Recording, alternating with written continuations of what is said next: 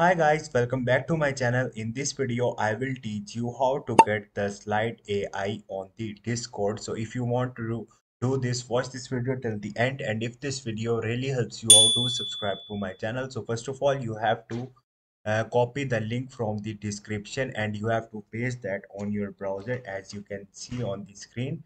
So once you will do it, it will redirect you to this page and you have to click on the continue to Discord and it will redirect you to the Discord. Simply you have to click on the open browser or you have to click on the uh, browser or desktop application. Okay, once you will do it, you have to open any of your server, and once you will do it, you will see this type of the message. You have to click on the view template and create. Once you will do it, you have to do this multiple time by pasting this link.